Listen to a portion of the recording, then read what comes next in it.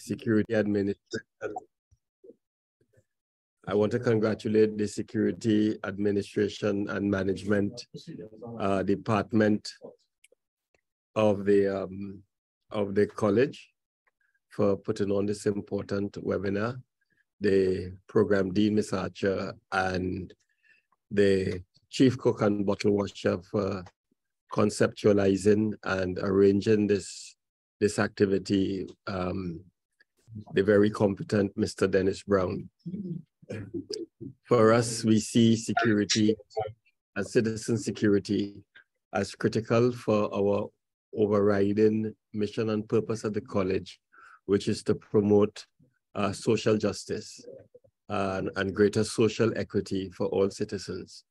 We recognize that unless people feel safe in their homes and in their countries, that they will not have a sense of well-being and a sense of confidence, and will not be able to go about their daily business in a way that can contribute to the holistic development of our societies.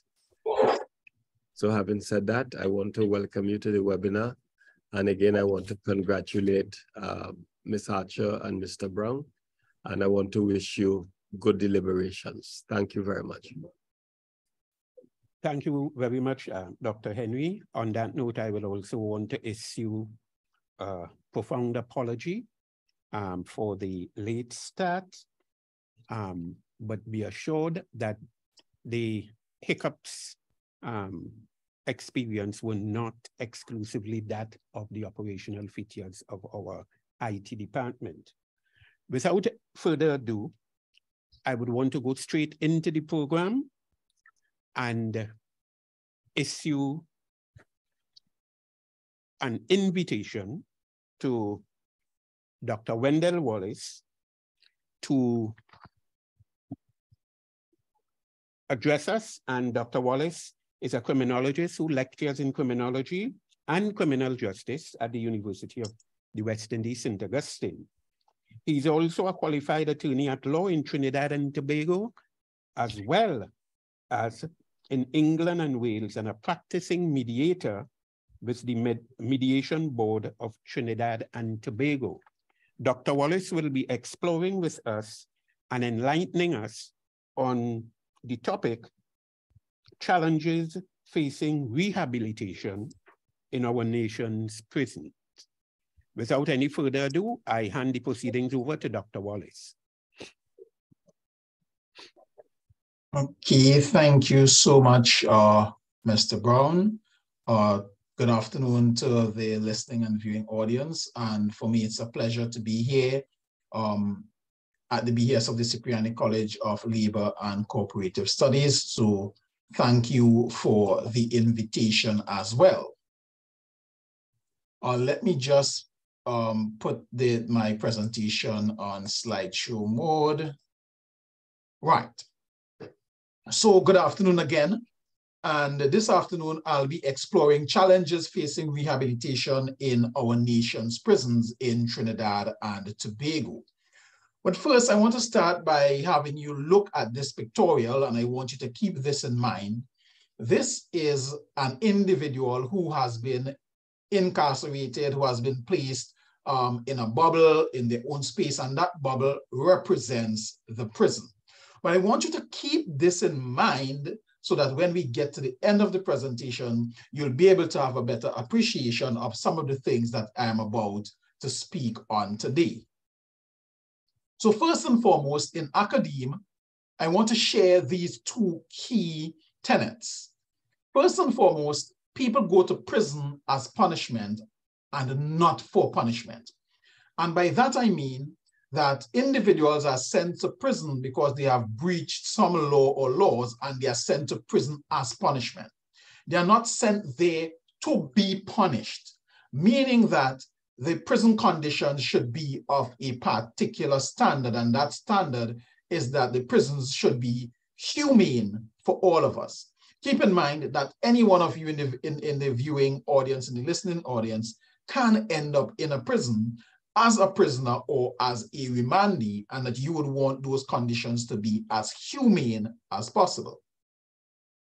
In addition to that, we must keep in mind that the main goal of the prison, the main goal is to rehabilitate those individuals who have been so incarcerated. Now remember this, the individuals who are incarcerated, unless they die within the prison system of old age, unless they die, they must be released at some point in time.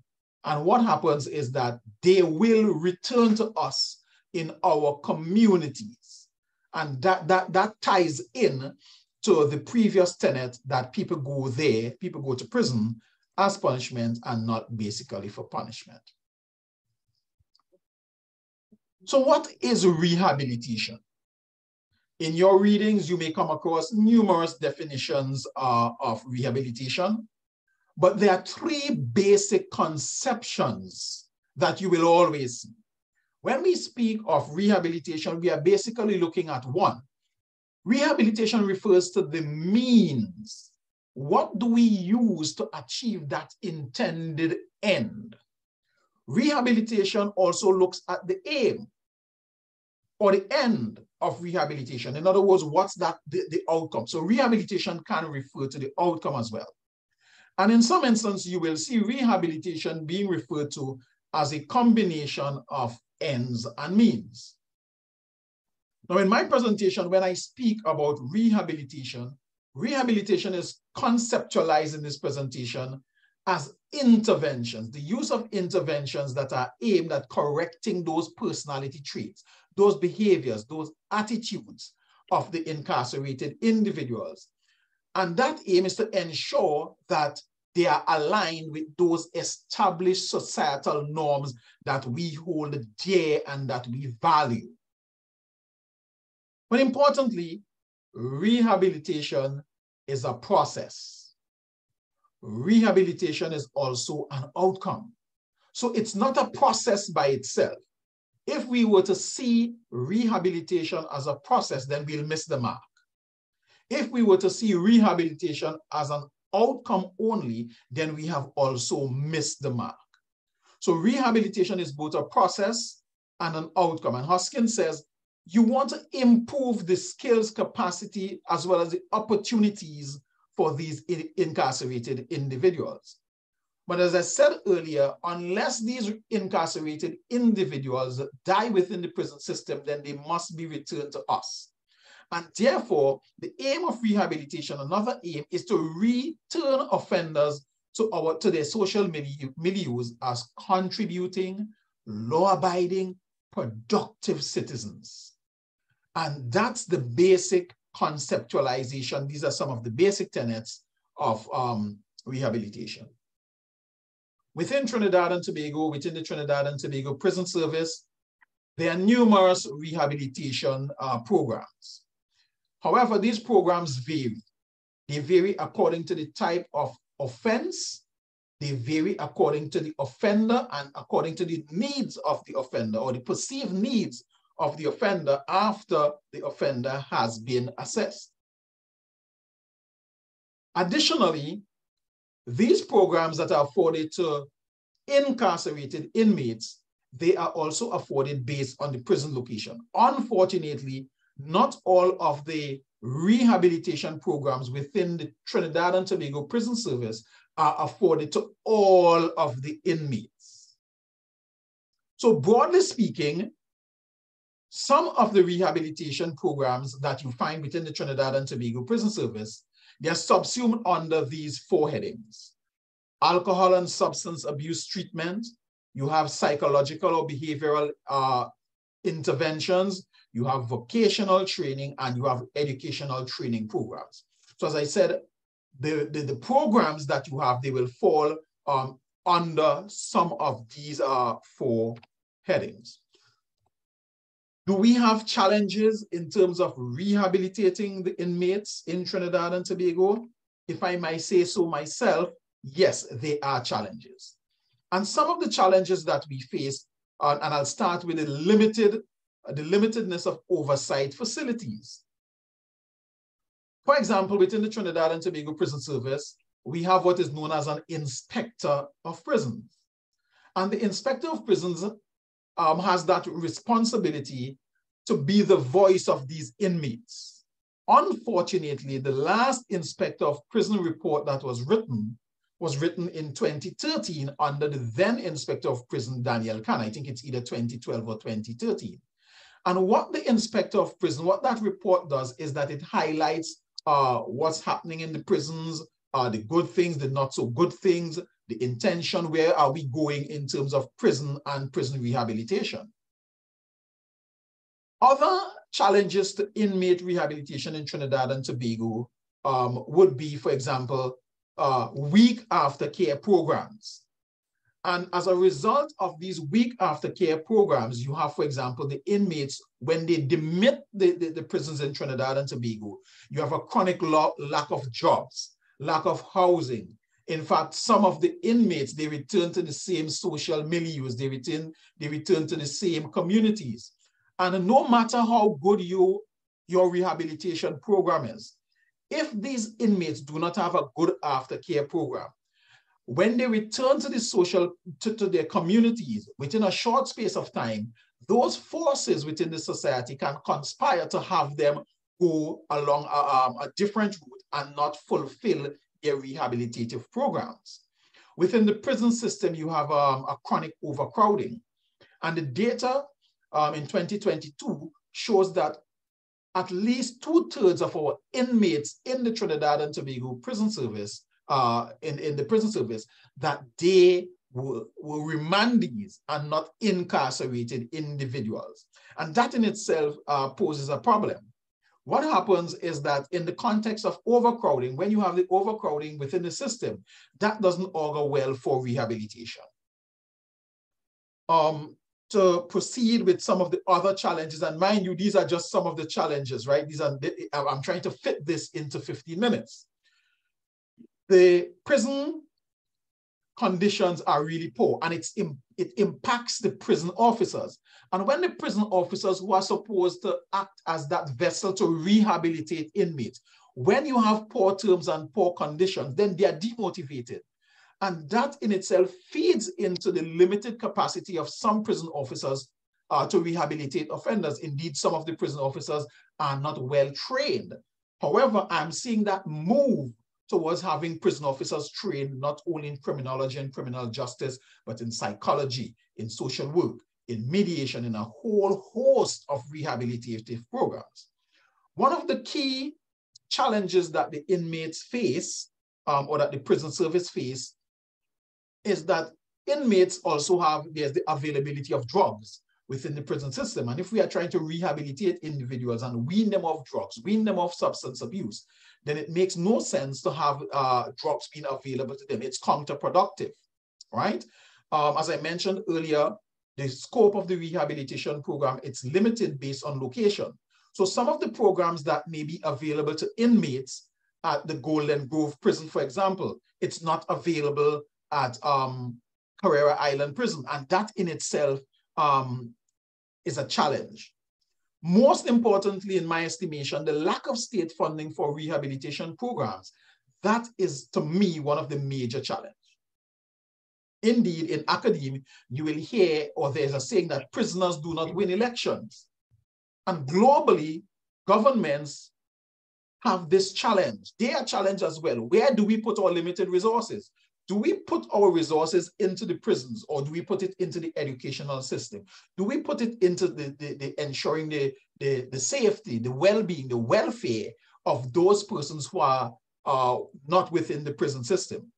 So that there's just this conundrum, where do we place our limited resources based on the fact that prisoners do not win elections?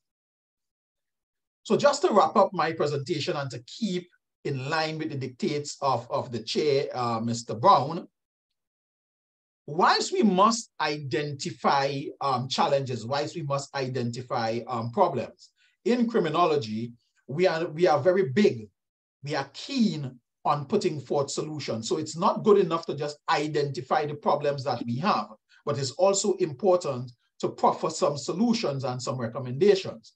But this afternoon, my recommendations are not very expansive due to the need for brevity in the context of time.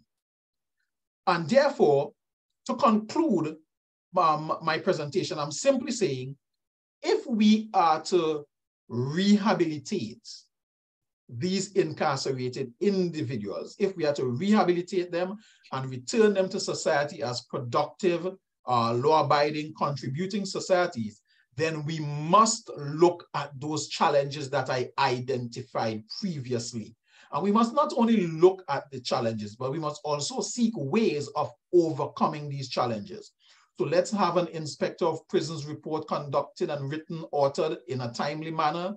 Let's look at inmates as human, and let's treat them in a humane manner. All right, these are just some of my recommendations. And I asked you to look at the inmate. In my opening, I asked you to look at the inmate. So this representation of the inmates, right, in his bubble. If we do not rehabilitate, if we fail to rehabilitate these individuals, their mindset, their cognitive abilities, their vocational skills will remain trapped within that bubble of prisonization. And if we do not rehabilitate them, and rehabilitation feeds into reintegration, if we fail to rehabilitate, then reintegration will become a pipe dream. And what happens is that pipe dream will impact all of us in a negative manner, in that the failure to rehabilitate feeds into reintegration, and these inmates, they remain trapped, they remain prisonized, and that leads to the continuation, right? That leads to the continuation of prison behavior. It leads to the continuation of crime, criminality, and deviance. So indeed, my plea here this afternoon is not only to identify the challenges facing the prison system, but to make a plug so that these inmates can be rehabilitated. And as with any good academic presentation, I have several readings. I have 3 readings here that may be useful to the audience. And this is my contact information if needed. So at this point in time, I want to thank you for being a good audience and to hand you back to Mr. Dennis Brown, the chair. Thank you very much, Dr. Wallace. I have to assign to you a new designation, and that designation is a precisionist when it comes to time management. Let me just inform the participants that they are free to ask their questions by typing it in the chat box.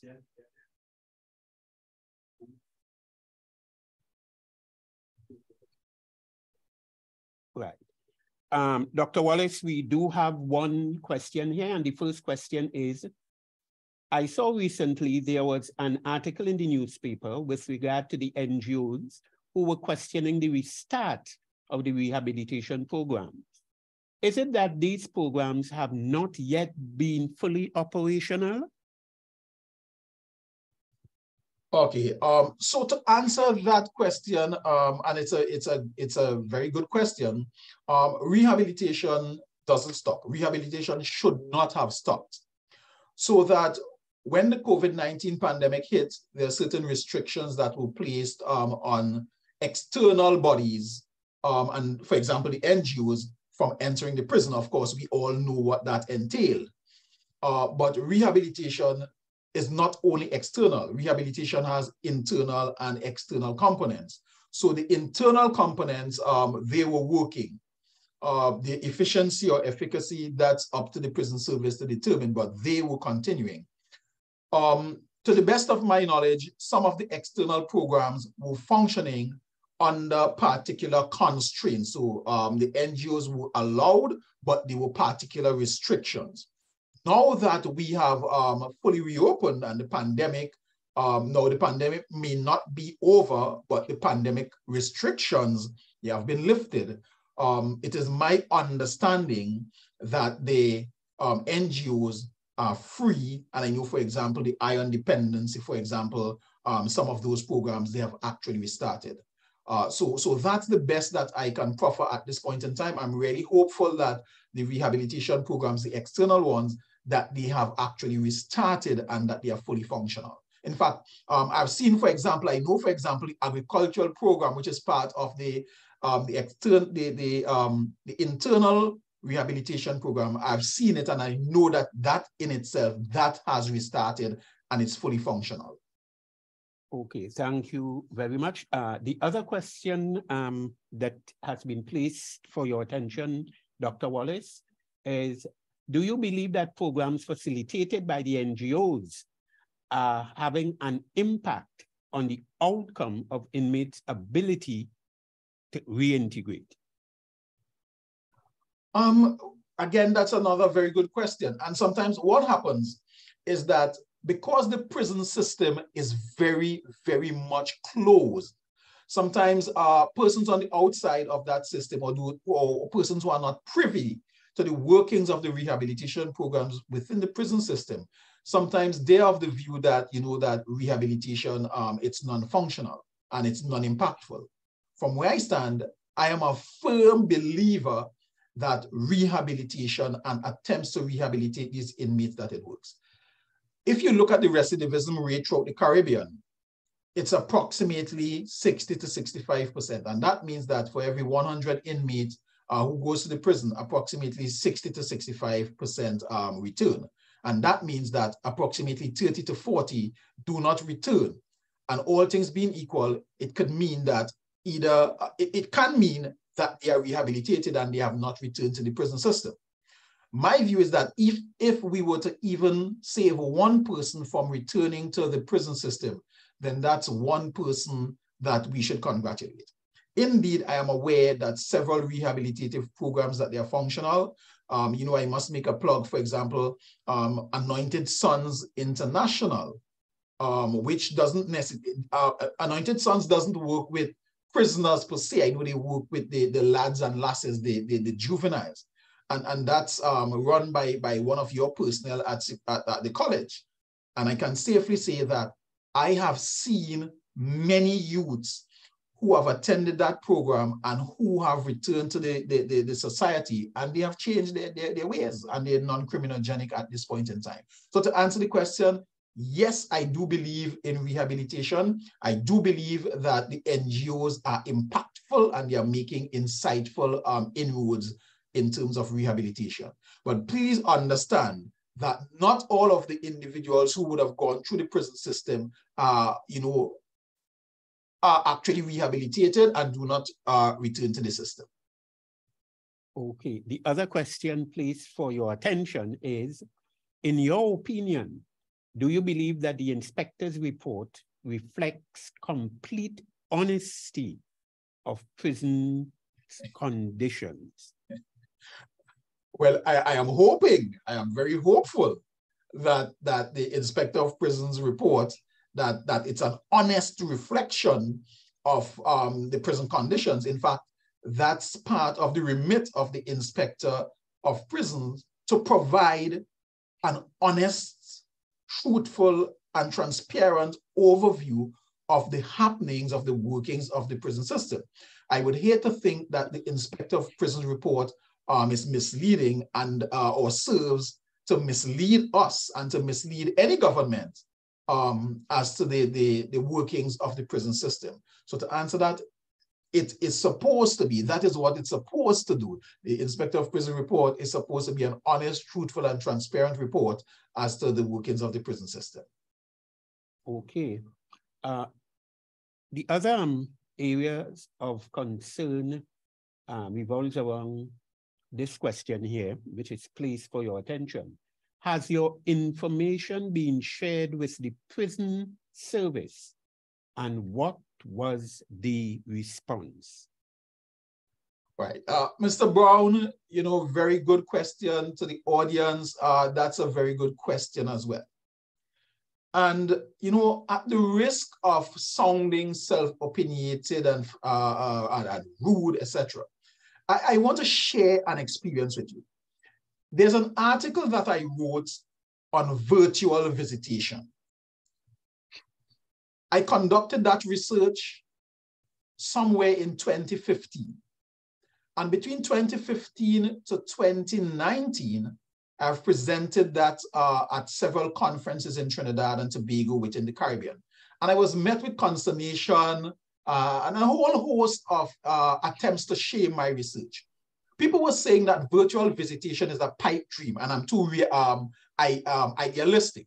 Basically, virtual visitation looks at allowing inmates to visit using a virtual platform. It was written off. Fortunately, it got published in a book. That article has been shared by Mr. Burton Hill, a prison welfare officer. It had been shared with former ministers of national security, former prison commissioners, etc. And you know what, Mr. Brown? It had been written off. Nobody cared to think about it. And then what happened? COVID-19 happened. And then what did we have to do? We had to revert, or we had to go looking for a system to allow people to visit using virtual platforms. So with that, I rest my case, and I hope I answered the question that has been asked in the chat. The final question placed here for your attention, Dr. Wallace, is, are there any other facilities to manage the exit of prisoners apart from vision and mission? Well, the prison service, I know that they have an aftercare program. Well, they facilitate and they manage the aftercare, of those individuals who are leaving. I know Vision on Mission, they have been doing very well. To name anything at this point in time would be rather challenging based on the question that was asked before, related to the NGOs and the rehabilitation programs that have restarted / soon to be restarted. But I know that there there's a program managed by an ex-inmate, I think it's Colin Rosales. But to put my finger on the names at this point in time is a bit difficult. But I know that there are one or two, maybe not on the scale of Vision and Mission. And just to make a plug here again, Mr. Brown, at this point in time, the University of the West Indies, St. Augustine, and my good self, we are working on a program called the Befriender Program, right? Befriender Visitation Program. So to the person who asked about that, maybe in about 3 months' time, you can look out for that program, which aims to also manage inmates and to seek to reintegrate them fully into the society after their incarceration period has ended. Okay, thank you very much, Dr. Wallace. I just want to quickly underscore, emphasize the point which you made at the commencement of your presentation. And I think we should all wrap our attention around this declaration, which is, you go to prison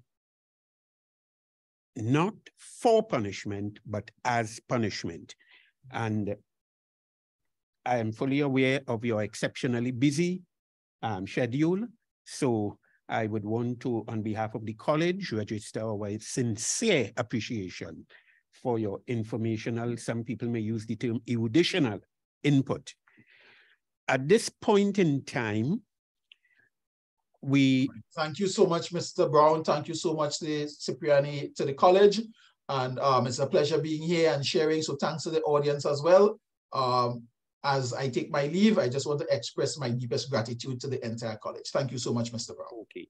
And let me also end by saying, Dr. Wallace, I see clearly that you are keeping fit. And I will say no more on that. We now move to another critical area of concern within the context of this webinar, exercise. And this has to do with the whole question of crime suppression. And it is in keeping with this exploration, I take great pleasure in welcoming Mr. Macdonald Jacob, who was a recent past holder of the post of Acting Commissioner of Police. Mr. Macdonald Jacob has attained his Master's of Philosophy degree in criminology and criminal justice from the University of the West Indies. And his study was based on the utilization on information technology and artificial intelligence in crime fighting. Mr. Jacob also possessed an LLB, which is a law degree from the University of London, and he also holds a postgraduate diploma in mediation studies from the University of the West Indies. And it is against this background I take tremendous pleasure in calling to the program Mr. Jacob to enlighten us within the context of crime suppression and mediation in Trinidad and Tobago. Yeah. Mr. Jacob? Thank you very much, Mr. Brown. And again, I enjoyed the presentation by Mr. Wendell Wallace. I'm happy to see that we are focusing in that crucial area. I'm happy to be a participant and presenter in this program this afternoon.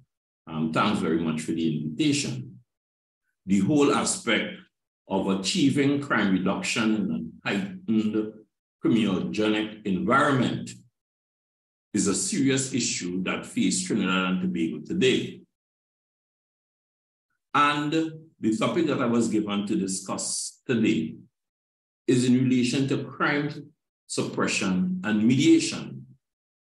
And you know, it is very unique to see that I'm given such a thing, crime suppression and mediation, which in some person's mind is like chalk and cheese. You know, when you look at what is really crime suppression and what is really mediation. What I will do this evening is to show how crime suppression and mediation can in fact work hand in hand to assist in dealing with crime reduction, and especially in Trinidad and Tobago. When we look at the term crime suppression, it comes out of the criminology term when we talk about crime control, which basically is divided up into two aspects, is divided up into crime prevention and crime detection. The word suppression basically comes out of crime control. It is really a more aggressive and active measure used by law enforcement to ensure the safety and security of a community. And the easiest way for us to appreciate and understand it is to think whether or not crime suppression is used as a mechanism in Trinidad and Tobago to help with the crime situation. In some person's mind, crime suppression is not necessarily proactive policing, but reactive, because you are reacting to a situation that may have occurred in a community, and you are looking to suppress things from continuing or happening again. It involves a lot of activities, such as stop and search. It has where you will lock down the area, looking at the exit, the egress, and the entry of a community, and you plan your strategies around that. It is actually to suppress, to impede, to contain, to control, to manage a particular area. The example for any student to understand when we talk about crime suppression is to think about our interagency task force in Trinidad and Tobago. I tend to use a lot of our local examples because there is a direct tendency to believe that Trinidad and Tobago and our law enforcement over a period have not introduced anything at all that is significant to reduce crime. However, in 2006, 2007, what we had in Trinidad and Tobago was the highest escalation in violent crime that we have seen. You know, as students of criminology, criminal justice and research, we know what percentages. So you just don't look at the numbers. And if I say that was the largest increase, that is the period when Trinidad and Tobago moved from having an average of 300 murders per year to reaching 500 and something murders per year. The interagency task force was introduced, where is a combination of the defense force personnel and the police. That was a special project designed by the police service in conjunction with the Ministry of National Security. It was actually given special funding. Being a part of the technological personnel doing work in the background, what happened in order to create crime suppression? We created 12 geographic patrol zones. And these zones were actually geofence and patrolled by patrol personnel with at least 2 police officers and 2 soldiers in a vehicle. And in each zone, you had that patrol, and they were given particular instructions in how to go about the patrol. In each zone, what was identified is by, in it, you need to do profiling. So you had the persons who were profiled as the troublemakers or the offenders. You know, you're also targeted the sort of vehicles that they use, the numbers. So they will patrol in these zones and lock down these zones and do the stop and search. And on top of that, you had a strike team that will strike into that zone at certain times and do house searches. So suppression is all about that. However, what came and happened is that over a period, the offenders, as you know, are very adaptable. They adapted to the situation. They created different pathways, and they used the steps and tracks in Laventille, and you still continue get a lot of the murders. From Hollywood to Africa to Subrim Trace, all the areas up in Laventille. So what was done in order to continue the suppression of the crime, they introduced in each zone 2 police officers on foot patrol and 2 soldiers. So other than the mobile patrol, you had 4 persons doing foot patrol that had locked down the area. And in fact, with that work and other work that I will deal with when I deal with the mediation aspect, to give the example, the murders reduced in Laventille and in the Port of Spain area from an average of 110 per year to 66 unknown to persons. I know in recent times, persons have been talking about significant reduction in crime. But during that period of 2006 to 2012 was the highest reduction ever in serious crimes in Trinidad and Tobago. Although there was only a 5% reduction in violent crime. In fact, serious crime reduced from an average of 22,000 per year to 13,000 per year during that period that I'm talking about. So what happened with that suppression, and in relation to the strike team, we were very successful. So I use the Trinidad example to say when we talk about suppression, what do we mean? Is arresting persons, charging persons, doing stop and search. But in between there, you need to gather intelligence information that can add to your database so that you can, in fact, deal with the gang situation that existing in the particular area, so you can profile persons properly so you can take further action. So that is the proactive part of crime suppression, whereby you can gather intelligence information. I will now go to Jamaica. Jamaica, in their suppression, before I go to Jamaica, I want to mention something about Trinidad. Someone will ask how we had such a model in Laventille, which was so successful, yet we had crime displacement that spread to the other divisions, like Northern Division, that moved from an average of 80 murders per year to 130, 140 per year, also in the Central Division.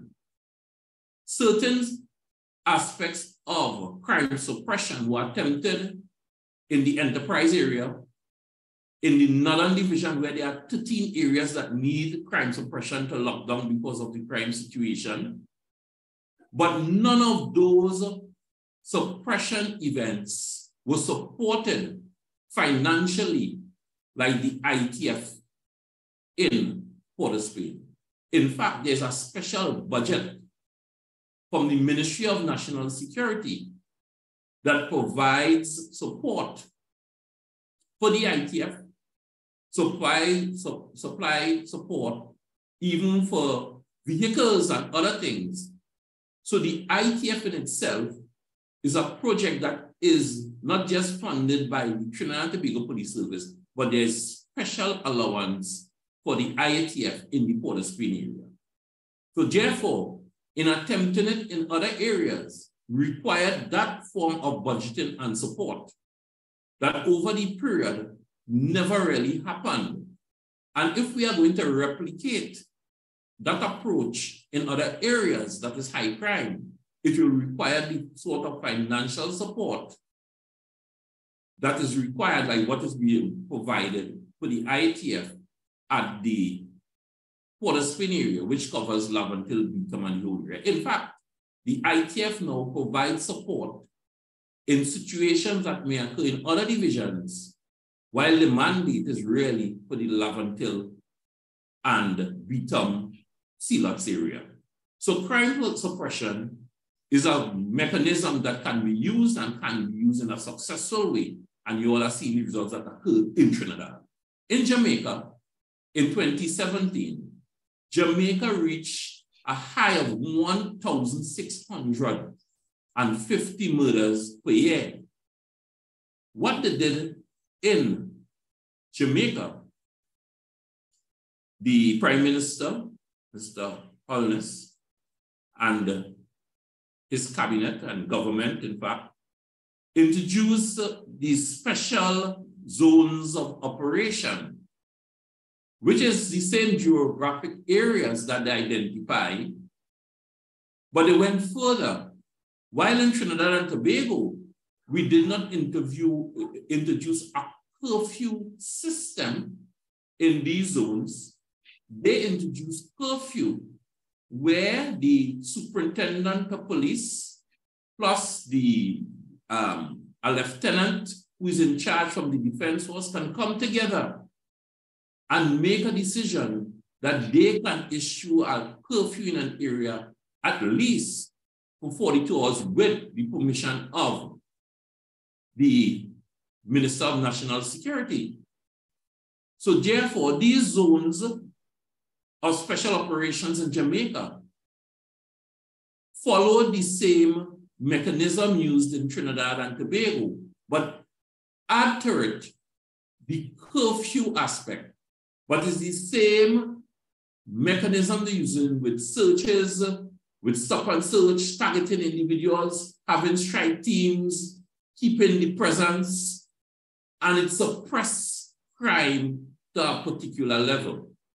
In fact, for last year, Jamaica had 1,498 murders. And what they had to do was to also include additional areas of zones of operations for special operations. Yes, someone may say that they have introduced that in Jamaica and you only get 200 murders less. But 200 lives means a lot. Therefore, to have suppression to be used in Trinidad and Tobago, where crime now have spread throughout the 9 police divisions. A decision needs to be made which divisions they can, in fact, introduce the ITF approach with the special zones of interest approach to lockdown areas. Yes, there are human rights issues that come up. The rights of individuals come up. Yes, it will be inconvenience to the residents, but at the end of the day, everyone feels satisfied when the violent crime level is reduced in an area and persons can feel much safer. Without the necessary financial support, it will be basically impossible for the Trinidad and Tobago Police Service, and also without the real support of the Defense Force, to achieve the same sort of suppression they have achieved in Lavantil, Beetham, and other areas with the manpower and resources that the police service has at this point in time. In spite of the various task forces, CID and others, we realize that the crime situation is such in order to be successful with crime suppression in these various areas. But on the other side of it, and this is where I'm going to introduce the whole aspect of mediation. And I will go. If I may interject, Mr. Jacob. Yes, I am predisposed to give 1 more minute. Yeah, okay, no problem. Given our tight time scheduling, okay. Proceed. Right. Now, the mediation is a form of that can be used hand in hand, and everybody will know that we have the Hearts and Minds program, but in that you had the interrupters program, where persons were trained as interrupters with a project called Project Reason, working hand in hand while you do the suppression. So the suppression and the mediation with persons with conflict skills need to work hand in hand while you do the work. And added to that with Hal Graves and others, who were the interrupters, did significant work and were very successful in assisting in mediating between gangs and other rivalry to reduce and help reduce the crime situation and help with the suppression that was taking place. So suppression will include both conflict resolution being done, work being done, and also the hardcore policing that is required. So both work hand in hand, and I can see while the decision was made to look at crime suppression and mediation together, because both need to work hand in hand in order to help with any criminogenic environment to create crime reduction in Trinidad and Tobago or any other place in the Caribbean. Thank you very much.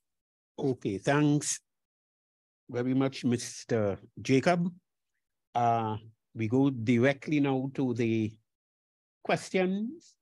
The first one, Mr. Jacob, has to do with, do you think there are too many sections in the police service whose duties overlap?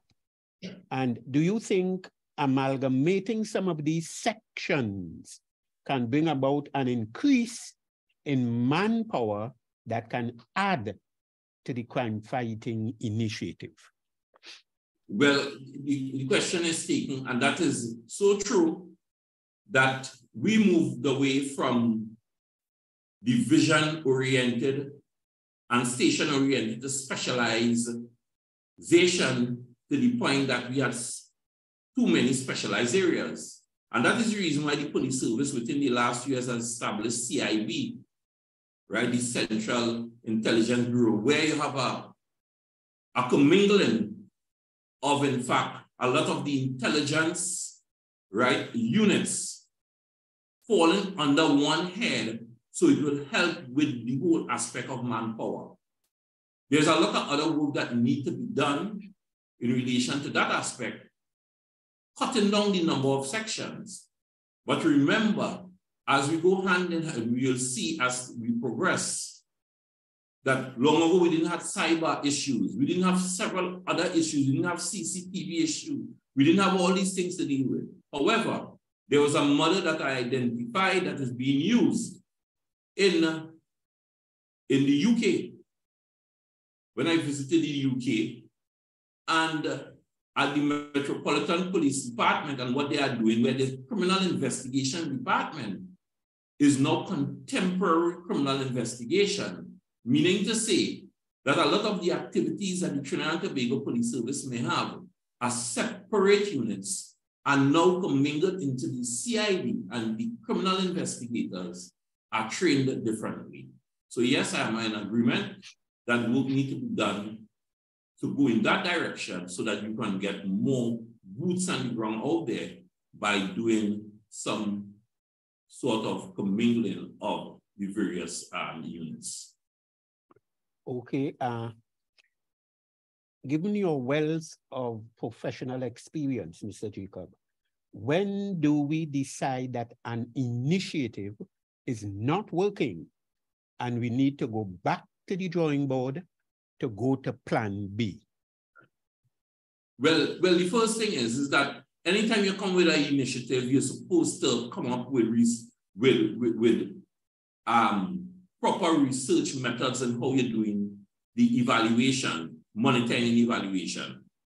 What has happened, we tend to ignore our learning at the university in relation to doing projects and setting targets and how we'll monitor and achieve it.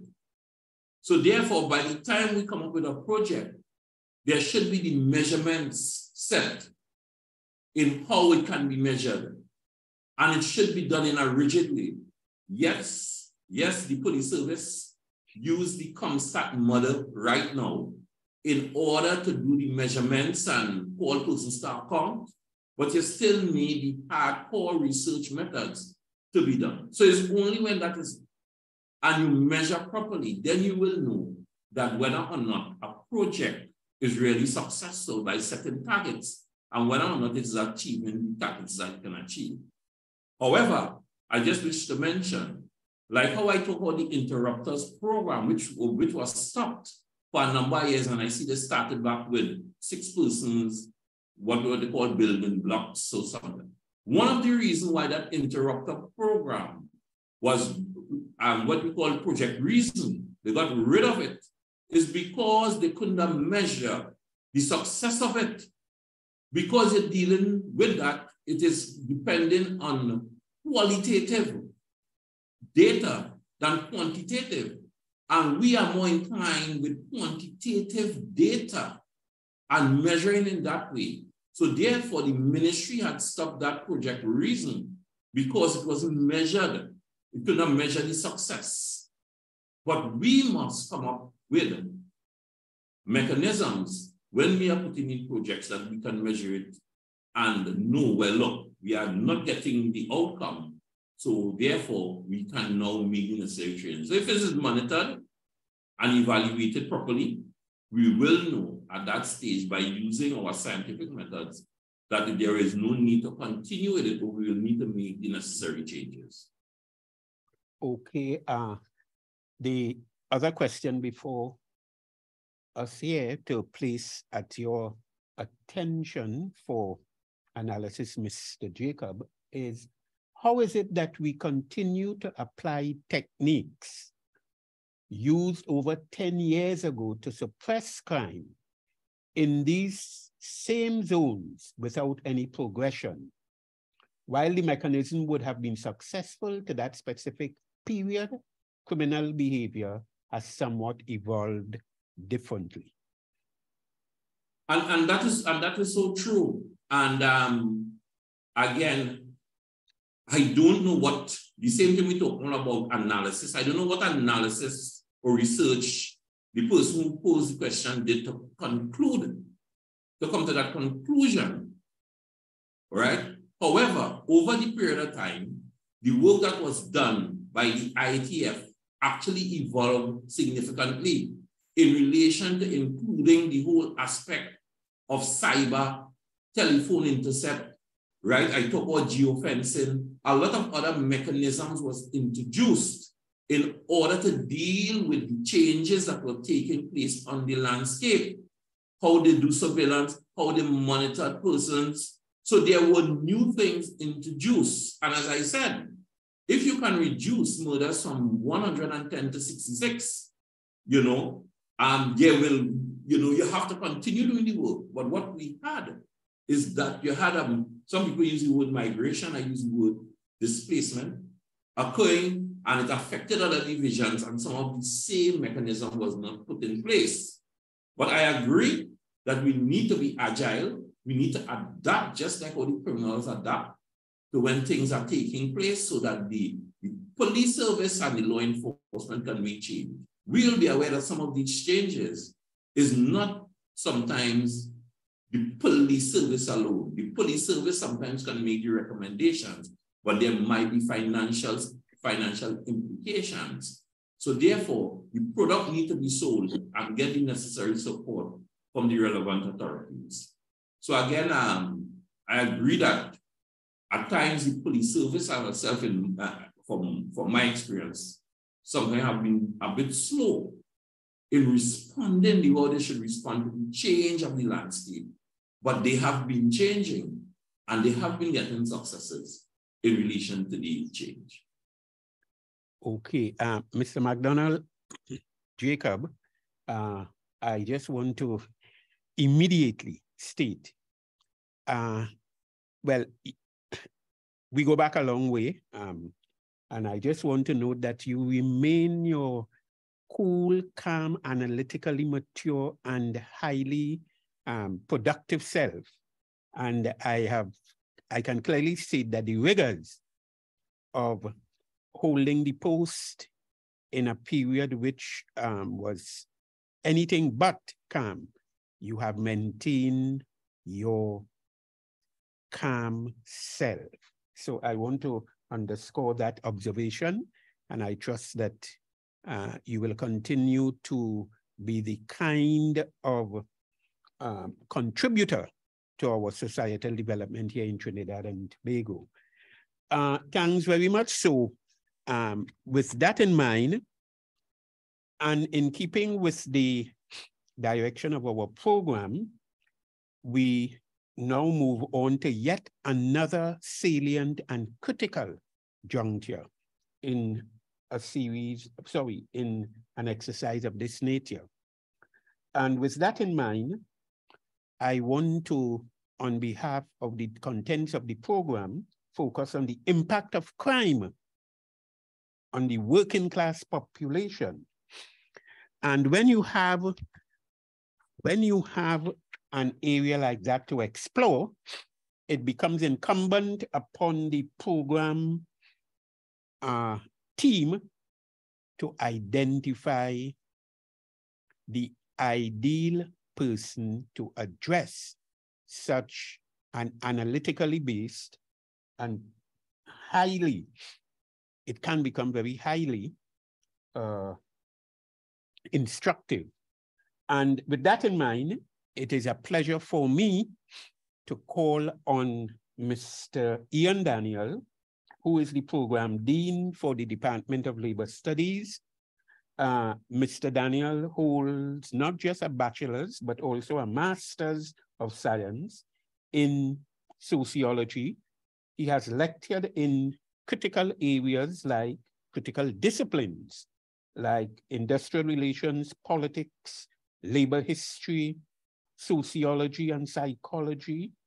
And he is actively involved in the design and facilitation of specialized and customized training interventions in industrial relations practice. He's indeed also a two-time appointee to the Registration, Recognition, and Certification Board of Trinidad and Tobago as an independent member alternate. And for anyone who would have encountered Mr. Daniel will declare he always carries with him that persona of calmness, that persona of analytical precisionism, and above all, someone willing to share his experience and his knowledge with the society. So without any further ado, I call on Mr. Daniel to address us on the impact of crime on the working class population. Mr. Daniel? Thank you very much, Dennis, for that introduction. I will try to live up to the billing. Let me try to share my screen with you and get my presentation going.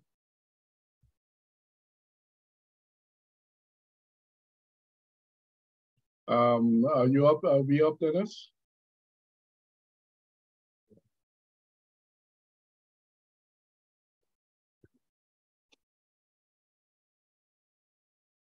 All right. So we're looking at the impact of crime on the working class. And basically, I want to start by saying that every part of crime, every single part of the issue of crime affects the working class. And what we want to look through today is to look at different elements of crime. I want to start by looking at the scale of crime, some of which has been introduced by our other presenters already. Want to look at who commits crime. We want to look at elements of the response of crime, and I want to give a small note on some of the solutions that we can look at for resolving the crime situation that we're in. Well, one of the things that we have to recognize is that we are in a bit of a situation here. I think that we're all aware of the records in Trinidad and Tobago being set, especially with the murder rates last year and the clip that we're at this year already. If you look at the top 10 countries with the highest murder rate measured by ratio to 100, every 100,000 people in the population, you'll see that Trinidad and Tobago is actually quite high. We're not in the top 10, but several of our Caribbean neighbors and South American neighbors are. The number 10 is South Africa, 35.7 for 100,000. Trinidad and Tobago, when this was done in 2017, was at 30.65. So we're not quite, far from the situation. And what's interesting is that the United Nations considers it to be a literal murder epidemic if you have more than 10 per 100,000. We have three times that level to be considered an epidemic. We're outside the top 10 in relation to murders, but when you take crime overall, we're actually in the top 10. We're number 6. So we're not doing very well there at all. And then in relation to corruption, the Global Corruption Index by Global Risk Profile has us at number 71, which is just a little above halfway in a survey of 190 countries. So we're not worst off in relation to corruption. We're nowhere near best either. And as you see, we jumbled right around a number of other Caribbean countries, St. Vincent, Barbados, Jamaica. So the crime profile for the Caribbean is not a good one. The crime profile for Trinidad and Tobago is not a good one at all. So let's ask the question, who's committing crimes? Basically, as a sociological rule of thumb, what one sees is that the working class commits violent crimes, crimes against property. The middle class tends to commit fraud and tax evasion. The upper class tends to commit higher levels of tax evasion, higher levels of fraud. So there's literally a correlation between what class you belong to and what type of crime members of your class commit. So we have this high level of crime in our society and indeed throughout the world. One of the things that you're seeing is that you must have and correctly so, a response to the level of crime. Unfortunately, we tend to zero in on the spectacular crimes, the violent crimes, the crimes against poverty. And what that does is that it leads to a militarization of the police in response to the type of crime that captures the attention. And so gone are the pith helmets and the gray shirt, the short pants, tall socks, and the baton. Now our police look more like soldiers. Our soldiers blend right into the police. We are looking at scenes of urban warfare, and it literally becomes those scenes of urban warfare along the East-West corridor in Trinidad and Tobago and in the other so-called hotspots of Trinidad and Tobago as we respond to those areas of crime concentration. Again, I want to make sure that I'm clear. There is no way that you can ignore the levels of crime, but this does tend to occur, this militarization. And the unfortunate impact of that is that you start seeing things like this all over the world. I remember being moved to tears looking at Eric Garner suffocate. By the time it came around last year to the trial in Minneapolis, I had no tears for George Floyd. And unfortunately, it is disturbing when you hear representatives of the state, representative of the police force speak about facing crime in video game terms that really should not be a part of, in my opinion, policing. So let's look a bit at the reaction to crime and the crime situation. I want to look at incarceration, as one of our speakers was referring to earlier. We have high levels of incarceration. Actually, we are our Caribbean levels of incarceration almost challenge that of the United States, which incarcerates a really ridiculous level of its population. We are within in the Caribbean, the top 10 of incarcerated societies in the world. And if you look at the international average of 145 inmates per 100,000, you look at Trinidad and Tobago, you see that we are well above that. We're nearly twice that level. Interestingly enough, Jamaica, in this World Prison Brief survey, is actually one of the few Caribbean countries that is beneath the international average. And that was in 2018. So our response to crime leads to a very high level of incarceration. And of course, we just heard that we have an incredibly high level of recidivism as well, over 60% throughout the Caribbean region. What that leads one to conclude is that our level of incarceration is not really putting a dent in the levels of crime. Who are the incarcerated?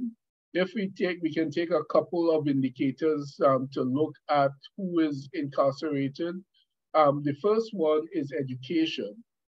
When you look at education, you see throughout the region in these countries that are surveyed, that the majority of the incarcerated have not completed secondary school. And so what you're looking at is people who have very little prospects for employment. One might say that many of them are unemployable.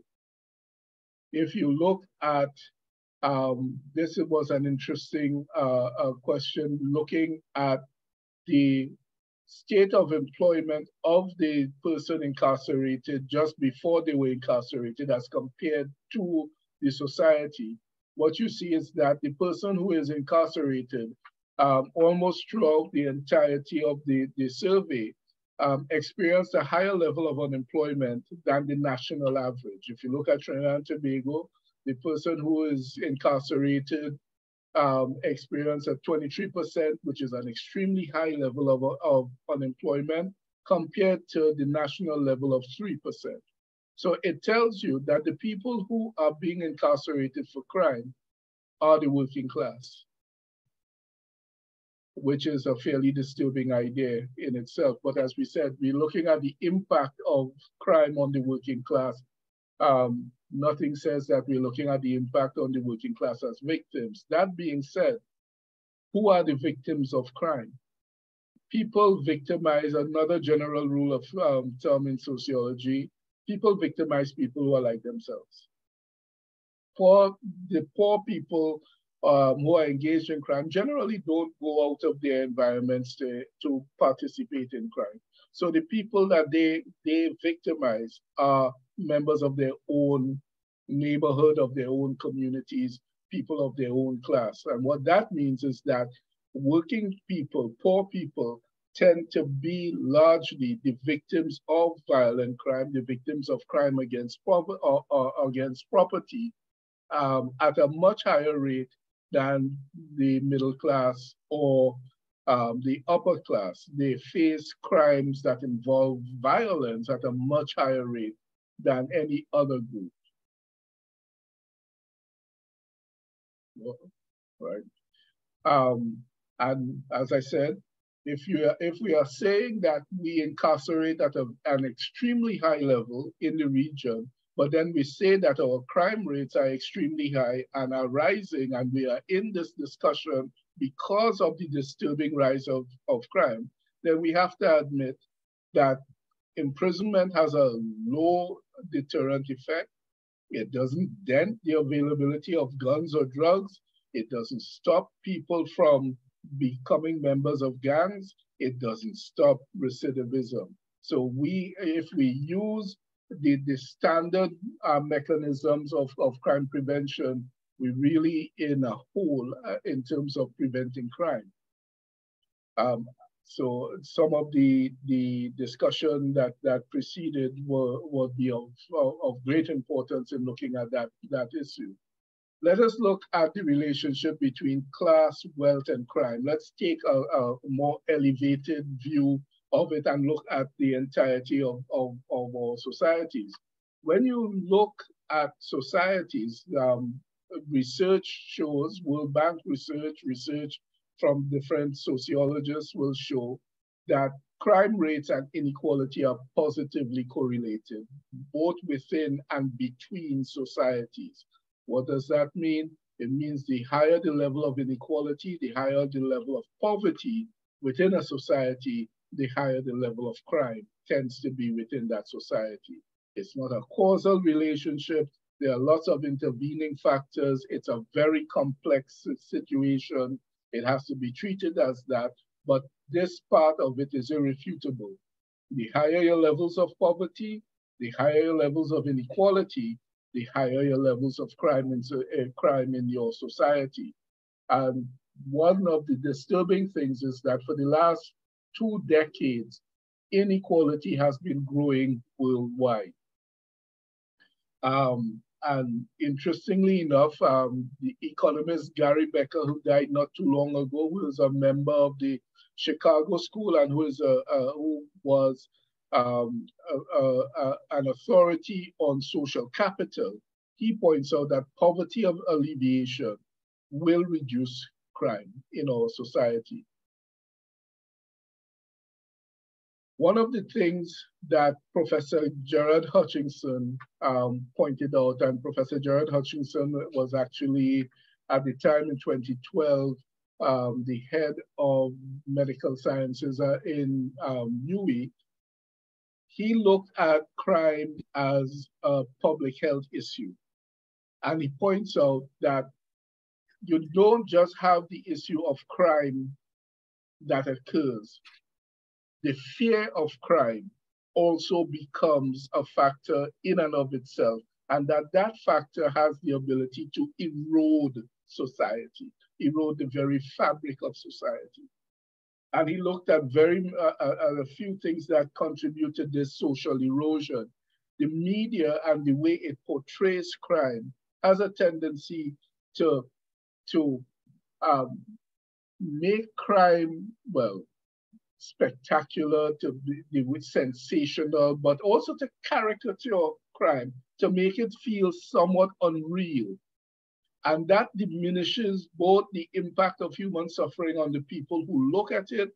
It diminishes your ability to feel compassion when you look at crime, which is a thing that always amazes me because of the way that criminal acts just run across social media without any kind of restraint as entertainment. One of the other things that he points out, quoting Jonathan Simon, is that the response to crime, the political response to crime, amounts to crime control as a basis for, as you see on the screen, executive power. Politicians, if you want to stay in power, must respond to crime, and that response to crime, it has to be strong, tends to be militaristic. And in a Mr. Daniel, if I may quietly interject, I have the authority to give you 1 more minute. So if you please proceed. Thank you very much, Dennis, for taking a minute to give me a minute. Yes, and one of the things that the professor pointed out as well is that the cycle of crime creates a pervasive distrust of institutions. So we don't believe in our institutions to be able to control the situation, to be able to give us a sense of security. And then that tied into our social values of consumption and materialism produces a loss of community. It produces a rise of individualism. It produces a sense of social competition that actually normalizes criminal activity. It causes people to engage in acts of criminal activity to allow them to engage in acts of consumption. And remember what we were saying as well is that people feel no sense of connectedness to others. So, hey, it's not a problem, it's less of a problem. One of the things that we're seeing is that the high level of crime distorts, and this is going to affect the working class, it distorts the allocation of public resources, both in the private sector and in the public sector, which then limits the ability of the society to respond to issues, different kinds of issues, health issues, social security issues for the working class, as you have to prioritize violence in the society. And finally, what's the way forward? Well, the way forward has to be a whole society approach. We can't look at crime alone and attempt to deal with crime in isolation. We have to stop using GNP and GDP as a country's measure for success. Look at the top 10 countries in the world to live in. Why do people like those countries? What is it about the social fabric? What is it about the freedom in those societies, about support and connection in those societies that make them good places to live? We have to look at balancing the prosecution of white-collar crime and violent crime. White-collar crime is rising in terms of its value, yet the focus on white-collar crime is actually diminishing over the last 2 decades. We have to balance suppression with poverty alleviation. We have to look at diversification for creating opportunity and therefore alleviating poverty. We have to bridge the gap between the police and the community, because without that partnership between police and community, the ability of the criminals to run through society will continue unabated. We have to focus on marginalized societies, removing that push towards criminal activity. And then we have to recreate the level of community that used to exist and reduce that individualism that pushes the person, that sees all kinds of criminal activity, from corruption to road rage, continuing to be the norm in society. So with that, we must get to the point where the attractiveness of crime and the ease of crime is less available, and that the communal aspects of our existence, the social aspects of our existence, is able to put some self-discipline on our society once again. Dennis, over to you.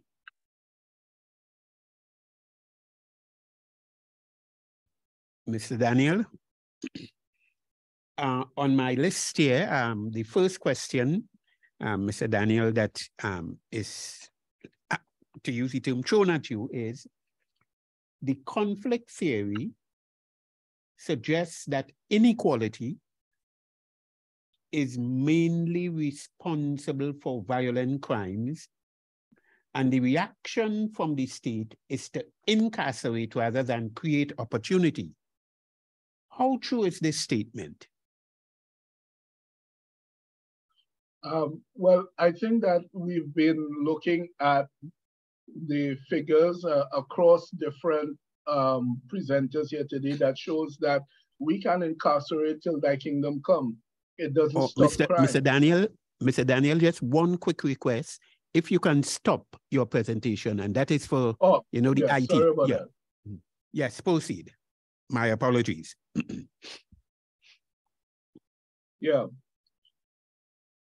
Yeah, so as I was saying, we can incarcerate as many as we want. It does not seem to have the impact of stopping crime. No, that's not to say don't incarcerate. You can't have violent criminals running around doing as they will. There is a place for suppression. But at the same time, we have to prevent the supply of new criminals. And it seems that without attempting a one-on-one kind of relationship, a one-to-one relationship, it seems that the only thing that has a long-term impact on producing crime is, well, the alleviation of poverty, is less inequality in society. That in itself is a complex thing. It's not a simple thing to achieve that, but we can't just be throwing police at the issue. There are long-term structural solutions that are required as well, and they won't be found within the walls of a prison. Okay, the other question emanating from the audience, Mr. Daniel, is, I believe that crime control escalates in our education system. However, teachers are not psychologically equipped to deal with such development. How would you view this? What would you recommend? Well, as I suggested, this is a whole society problem that will have whole society requirements. Teachers aren't sufficient. Prison officers aren't sufficient. Police officers aren't sufficient. We're going to need all hands on deck. We need parents to rise to the challenge. We need religion to rise to the challenge. So you need community you need to rebuild community so that our children grow up protected and with values. We need to engage in sport in a very structured way to give people alternative activities than the one that leads down those roads. But we still have to ensure that people are able to live in our society, people are able to get jobs in our societies, and prevent the need or the attractiveness of this alternative kind of economic system and lifestyle pulling them into criminal activity. We have to look at both the push and pull effects, but it's definitely not on the shoulders of teachers or police. And at some point in time, the community has to stand up for itself as well. Okay. Once again, it's always a pleasure for me to, if not introduce or to be a part of the listening audience with respect to contributions delivered by Mr. Daniel. I want to express my deep appreciation for the wide-ranging coverage that you would have undertaken and presented here for us today. The final area of focus, which we move to, has to do with the whole question of the role of the cooperative sector in reducing crime. And emanating from this exploration, I want to call on Mr. Colin Bartholomew, who is the Program Dean of the Department of Cooperative Studies. Mr. Bartholomew, who has been actively involved in the cooperative movement for over 25 years, leads the cooperative department, and he holds a BSc in economics and human resource management, as well as an MBA with innovation and entrepreneurship specialization. He is a certified trainer with the International Labor Organization. But you know, there is that Start and Improve Your Business program, and Mr. Bartholomew is functionally and effectively involved in a program of that nature. I now take the pleasure of respectfully requesting Mr. Bartholomew to address us. Mr. Bartholomew, thank you so much. Thank you so much, Dennis, and good afternoon to everyone online, all the listening and viewing audience, and to my fellow panelists. I thoroughly enjoyed the presentations, really leading up to my presentation. So, you know, I don't know if it's a case of saving the best for last, or that, you know, you have you have positioned me, you understand, as the closing batsman. So I really want to thank the organizers for this opportunity. And once again, it's another opportunity to put the spotlight on the cooperative sector. Now, the cooperative sector is one that exists in each and every society. It is a sector that is established globally.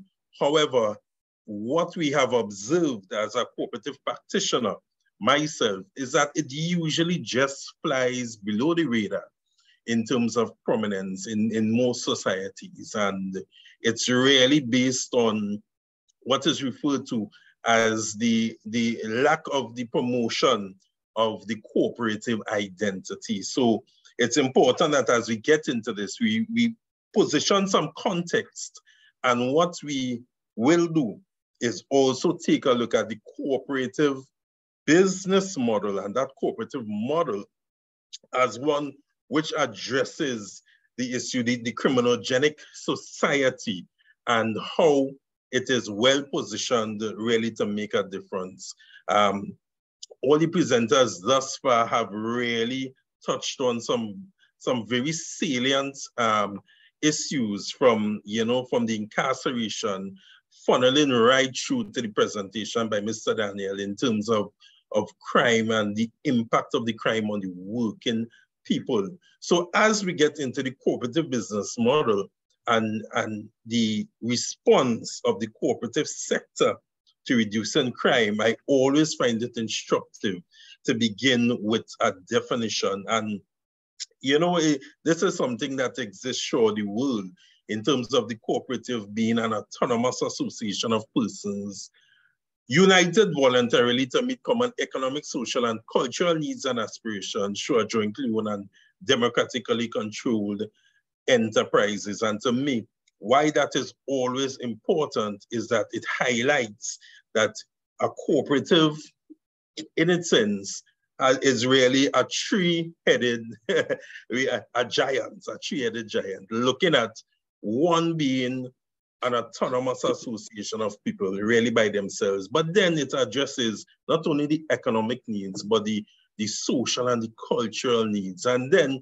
it speaks to the type of enterprise, that democratically controlled and jointly owned enterprise and enterprises. So it's very, very instructive when it comes to what is really a cooperative. And, you know, a lot of people say, well, where cooperatives exist, and cooperatives exist all around us.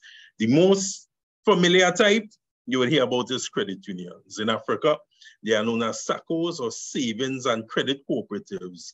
And there are other types of cooperatives existing all around us.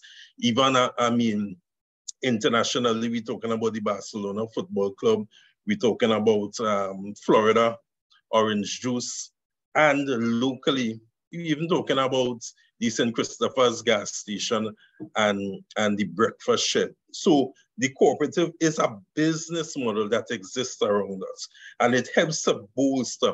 And when you do the investigation into how it came about, it's very instructive, and it's not by any means something to be taken lightly. It's something large. And here we look at the cooperative economy around the world, and you can see it's really a robust sector.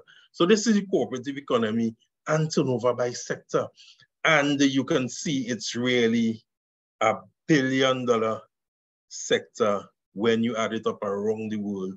And it exists in a number of sectors, bringing about solutions to issues. Remember, it's really about meeting the cultural, economic, and social needs. Now, traditionally, people spoke to the cooperative movement in the social economy, but the social economy, what we have found, isn't enough. It doesn't capture the true elements and all the facets of the cooperative movement. What has been the discourse of late is what you call the solidarity economy, and that solidarity economy really addresses and captures the elements of the sustainable development goals. All right, so those sustainable development goals, cooperatives have been inserted to address those things. And just allow me to build the foundation, especially as it addresses what we're looking at the criminogenic society. And Mr. Daniel, in his presentation, touched on poverty, that #1 sustainable development goal, no poverty. That actually being a critical part of the crime problem and what exists in a criminogenic society, especially impacting working people. So cooperatives have really been responding to that. And in particular, cooperatives look at really addressing, on one hand, the issue of employment. What cooperatives have been able to do as a business model is to organize economically, socially, and culturally, and bring this autonomous group of people together. And in so doing, provide a platform where employment can be generated. As the other presenters have issued, when persons are gainfully employed, you tend less towards criminal activity and endeavor. So cooperative enterprises really employ people directly, right? And indirectly, they promote employment and self-employment through creating marketing opportunity. And then there's also a spillover effect to non-members whose professional activities are also related to the transactions with the cooperative. So it's directly, indirectly, and there are also spillover activities when it comes to generating employment. Now, this is one of the ways. And locally, well, I should say, in the Caribbean, this is the data which exists. And this is from the Global Census on Cooperatives, dated back in 2017, where you have over 54,000 persons actually being gainfully employed through the over 1,000 cooperatives in the Caribbean. And I will not you know, generate or poke at the anger of Mr. Daniel, where he says, you know, we have to stop looking at you know, gross revenues and such as measures of the impact. But what I will say is that cooperatives continue to make a contribution throughout the Caribbean in a very tangible way. So it's very important. So it is a significant contributor. So in so doing, in addressing the areas of unemployment, it also, by spillover, also addresses and tends towards making things less crime attractive. And yes, I just want to get this. Yes, so I mean, we had a holistic view, and this was really the individual look at societies, the Barbados, the Dominica, Jamaica, SPG, and Trinidad and Tobago. And you would see the kind of employment being generated. But what is also instructive here is that there are a significant number of user members, that column to the extreme right, user members, people actually being engaged by the cooperative. And remember, the cooperative in itself addresses economic, social, and cultural needs. So a user member, person using your cooperative and also belonging to the cooperative, it addresses your needs economically, socially, and culturally, because you are brought into a space where people have common needs. But then the cooperative also touches on the informal economy, and that informal economy is what is not officially captured. It is not really one that is registered, and the information and activity largely goes unaddressed and unrecorded. So the informal economy in developing countries like ours tend to sometimes exceed the formal economy, sometimes being as much as greater than 50% of the economy. And this is the observation of the International Labour Organization. So where do cooperatives look to insert themselves? Remember, in the informal economy, in that unrecorded economy, there's the opportunity for activity to go unrecorded and to tend towards criminal behavior. So therefore, there is a very important role when it comes to the cooperatives in addressing that. So poverty and the informal economy, as we addressed, are linked. So persons who find themselves in poverty will do almost anything to ensure they are able to provide for their families. They are caught in what is known as the poverty cycle. They will do almost anything. And that almost anything also speaks to desperation. So there's an observation that this is an occurrence. So cooperatives also insert themselves at that point in time when it comes to the informal economy, but poverty in particular really is addressed through the model, right? So direct and indirect employment, as alluded to earlier, created by cooperatives, creates a consistent income for persons, which in turn contributes to improving standards of living and, importantly, reducing poverty.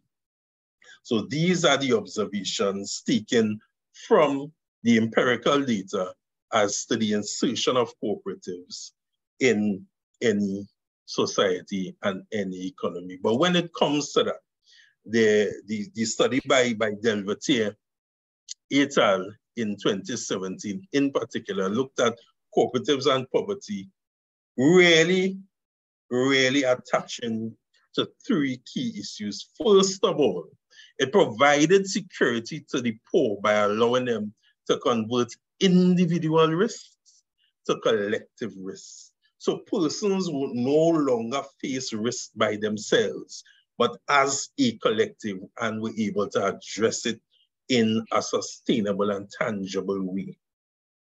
Further to that, it empowered the disadvantaged really to defend their interests.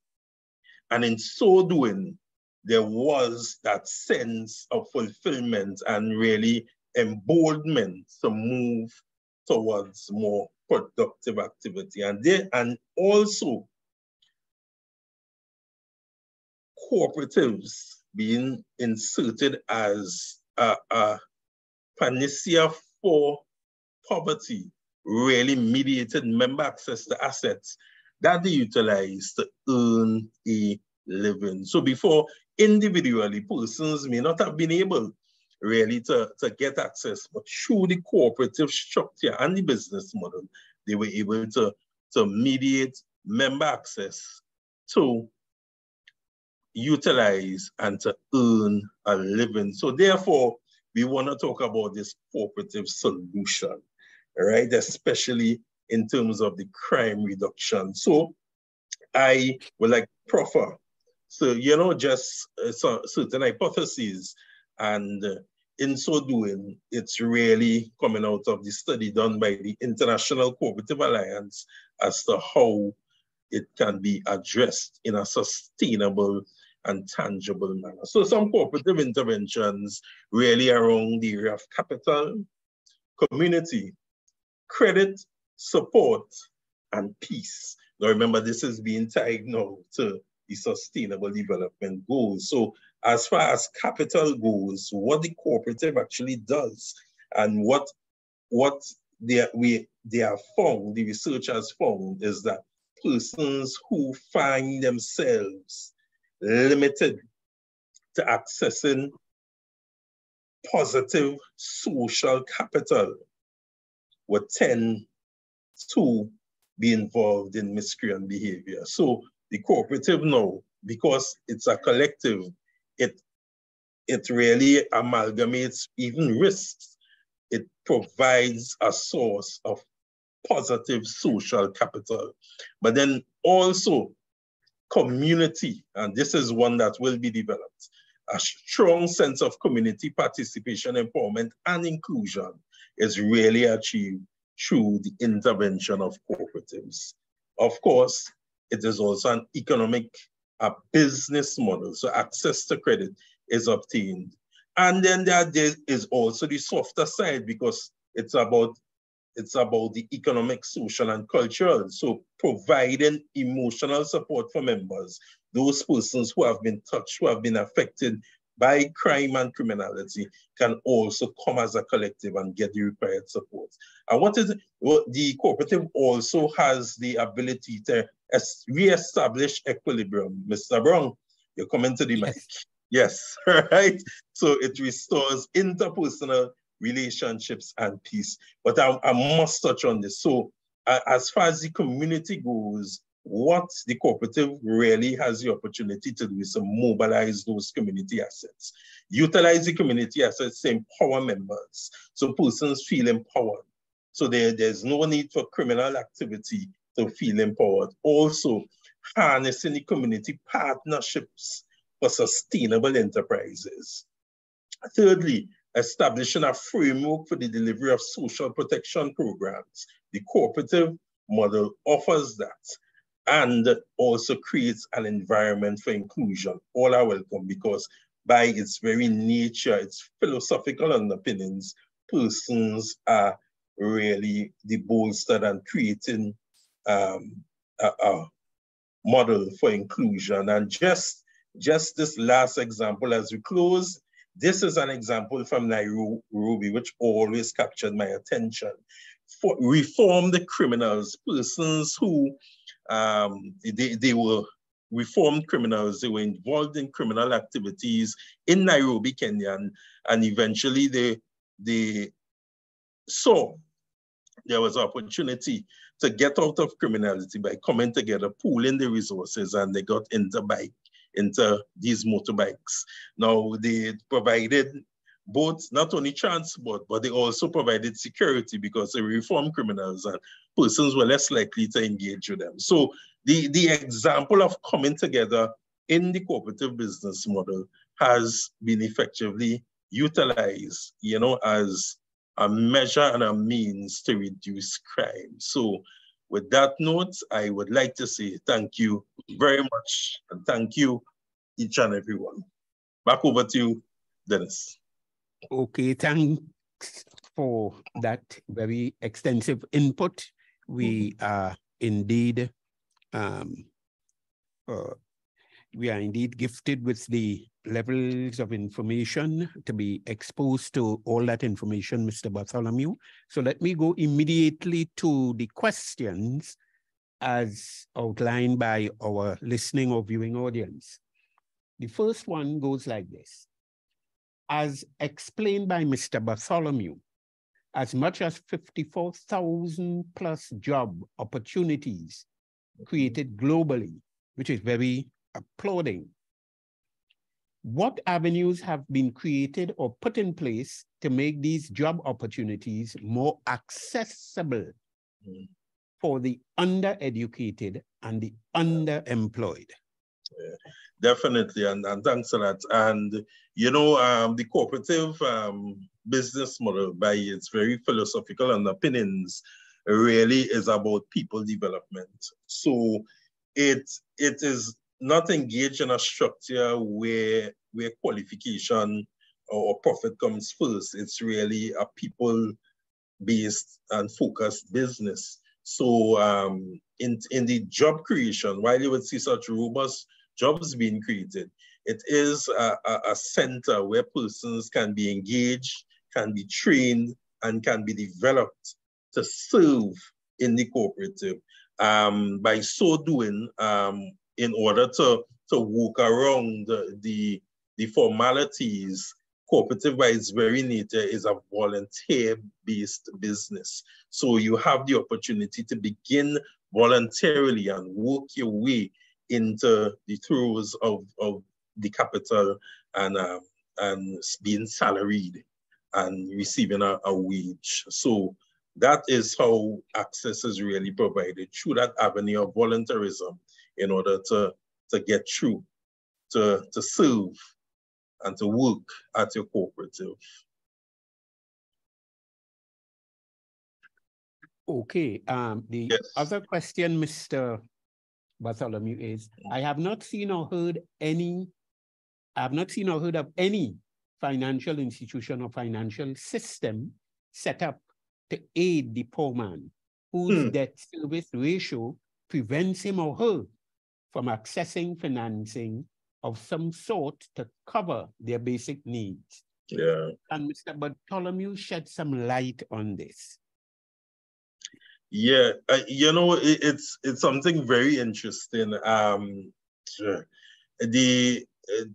There is a move towards what is now being called cooperative capitalism, where you are moving away from the traditional structure of a capitalistic society, which considers all those measures, you know, speak about high debt servicing ratio, lack of securitization, and these sorts of things, to get into, you know, this cooperative capitalization. And one of the most important developments coming out of it is what they call sweat equity, right?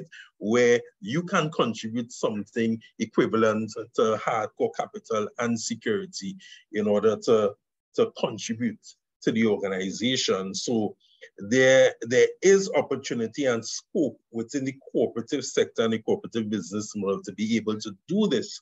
What however is required is further education of the masses to move in that direction, and some innovation when it comes to the product offerings to be able to move in that direction. So indeed, it is a concern. It is not something, you know, on the front burner. It is not a foreigner, but it is a possibility, and it is being practiced in some parts of the world under the cooperative model. Okay, let me sincerely thank you, Mr. Bartholomew, for enriching us with those critical analytical pieces of information. What we can say coming out from this webinar is that we have been served a very decisive and a very palatable menu for which we are indeed grateful. And I want to just add that this is the first out of 3 webinars that the Security Administration and Emergency Management Department will be conducting.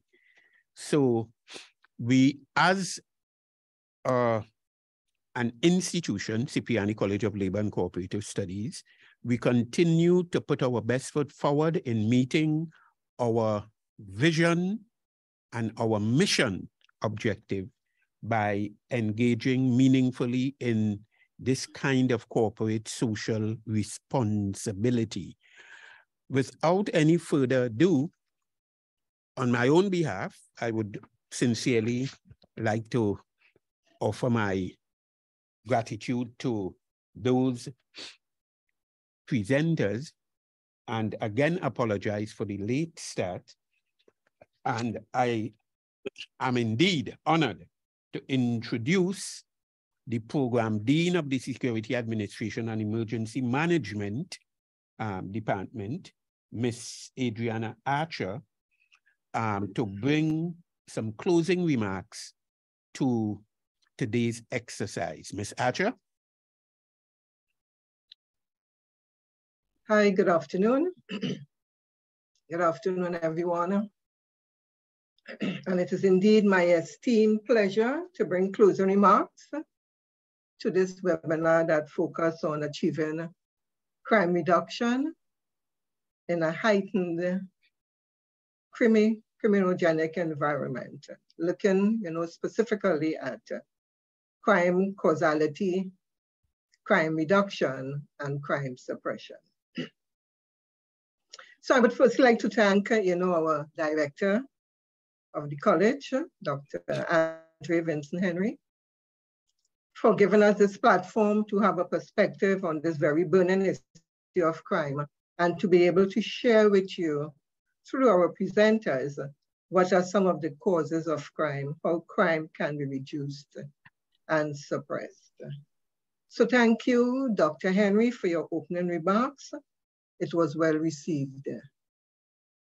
Thank you to Dr. Wallace for taking time from your very busy schedule to be with us this afternoon to share your perspective on the challenges facing rehabilitation in our nation's prisons. Thank you for reminding us that people go to prison as punishment, not for punishment. And the main goal is rehabilitation, as you would have pointed out. And according to you, it is the means that may be used to achieve the intended end. So this use of the interventions, that are used to correct, according to you, it is also a process and an outcome. It just doesn't happen overnight. So we could also extend thanks to the prison services for their rehabilitation programs that they would have instituted, noting that there are indeed challenges and that these challenges, they must be dealt with. So thank you again, Dr. Wallace, for your time and for your presentation that you would have shared with us this afternoon. Also, much thanks goes out to the former Acting Commissioner of Police, Mr. Macdonald Jacob, for opening our hearts and minds really to what is crime suppression, and seeking to some extent, yes, we could use mediation as one of the tools that could assist in reducing crimes, whereby families, our neighbors, husbands and wives could work through their problems. There would definitely be a reduction in crime and criminal activities. So, Mr. Jacob, thank you for sharing with us what you interpret as crime suppression. Thank you again for using as the example our own interagency task force. Thank you for bringing knowledge to us with respect to what actually took place, not only here in Trinidad and Tobago, but also, you extended it to to Jamaica. Thank you for using your knowledge as a former commissioner of police to enlighten us on crime and what actually takes place in this criminogenic environment here in Trinidad and Tobago. Yes, and thank you again for sharing with us that we know that mediation can be used hand in hand, and you would have mentioned the Hearts and Minds project, the Interrupters projects, and so forth, which all played very important roles in our society in assisting in the reduction and the suppressing of crime. To my esteemed colleague, Mr. Ian Daniel, the Program Dean for Labor Studies Department, always a pleasure to have you to share your thoughts as it pertains to the working class. Today, you would have shared with us the impact of crime on the working class, where, according to you, every single part of the issues of crime affects the working class, and this is so true. You would have distinguished between blue-collar crimes and white-collar crimes, and who commits these crimes in our society. Again, those traumatized by crime basically comes from the working class. You also mentioned where crime is a public health issue, and there's also that cycle of crime, poverty. To get out of that cycle, it could be at times very, very, very difficult. You also spoke to the rise of individualism, among other things, where crime, actually becomes normalized. And the whole intervention with respect to community police. And this is a model that we all should actually move towards, where the police or law enforcement could be seen actually interacting with the same people that you would have spoken about. So thank you again, Mr. Daniel, for your discourse, and it was indeed greatly appreciated. Last, but certainly not least, according to Mr. Bartholomew, he might be just saving the best for last. Thank you, Mr. Bartholomew, for your enlightening discourse on the role that the cooperative sector should be playing in reducing crime. You would have shared with us your cooperative or the cooperative business model, sharing what is a cooperative and its importance to society, more so the employment of persons, thereby making crime less attractive to individuals. Yes, poverty is always included in that because we know that it is mostly I don't want to say downtrodden, but those who are less fortunate in society would be the ones who would gravitate towards this cooperative business model, as you would have pointed out with your example. So again, we want to say thank you for sharing with us this cooperative business model and to let you know that it was well received. So to conclude, again, I just want to say an overall thank you to Dr. Wendell Wallace, Mr. Macdonald Jacob, Mr. Ian Daniel, and Mr. Colin Bartholomew for sharing your knowledge with us here this afternoon. Also, not forgetting my dear friend, Mr. Dennis Brown, our moderator, who I must add is the one who actually had this idea with respect to this webinar. So I want to place this webinar squarely in his laps because this is This is actually his webinar. The topics, everything came from him. And I just, as the program dean, did what I had to do in making it, bringing it to full fruition. So Mr. Brown, thank you very much for all that you would have done. Thank you too. Special thanks too to the IT team, our IT team, Elmer Francois Institution, Marketing Department, and all who would have participated in this webinar. Thank you for your questions. Thank you for those questions that were asked. And as Mr. Brown would have mentioned, this is only the first in a series of other webinars to follow. So the Security Administration and Emergency Management Department would like to thank you all, and we look forward to you participating in our webinar series. Thank you very much.